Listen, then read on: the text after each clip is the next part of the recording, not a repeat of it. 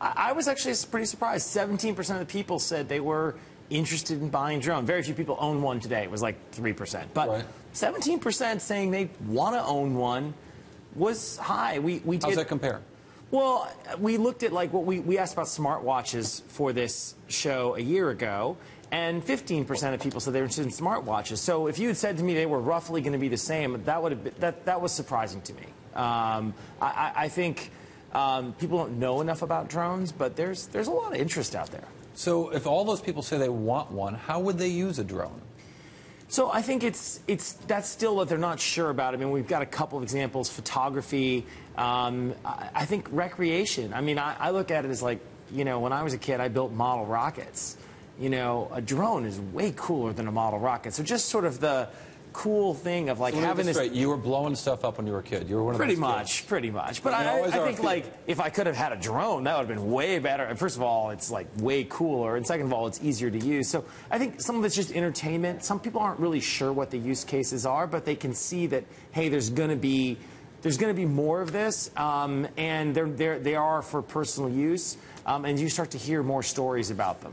And you know, and among the stories we hear, I feel like the use cases aren't really clear to people yet. That they're hearing things. They see the 60-minute story and say, oh, wow, Amazon's going to have drones. Do we want commercial? Do people want deliveries by drone? That came back as pretty low, and I think that's really about the fact that the consumer doesn't see what's the benefit for me of getting Amazon delivered by drone. I can see that, you know, most of the benefit is for Amazon, right? Saving shipping costs, you know. But I think if Amazon launched... But if you have a Labrador Retriever, the benefit's not for you of having a drone land in your front stoop. Exactly. But if Amazon said to me, we're going to cut... You know, we're going to cut the cost of everything in half because we're using drones, or we're going to be able to do delivery in 3 hours, then I think people say, oh, wow, drone delivery. So I think there's no consumer benefit yet because it's still too early. People haven't launched those services yet. I have shades in my bedroom, but the issue of privacy in drones starts to come up. Yeah, I think privacy is a big issue. Privacy and safety, like those come up, and you sort of see that in the sort of desire for regulation. Again, it's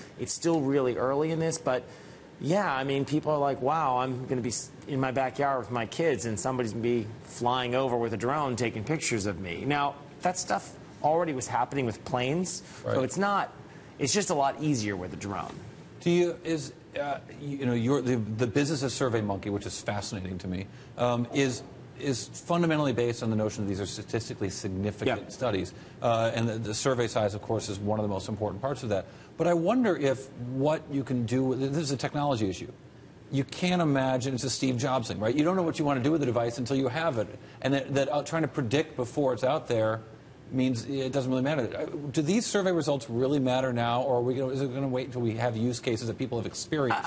Yeah, I think what the survey general answer is, people are interested in drones. They're a little nervous about them. It's still really early in the life cycle. This is what we've seen with wearables and smartwatches. And it might be this year something comes through. It might be a few years from now. The use cases have to be there, and I think your point on that is absolutely right. They're just undefined enough, but they're getting cheap enough. They're getting powerful enough. People are going to start seeing more of them. I think the FAA rules were pretty overly restrictive.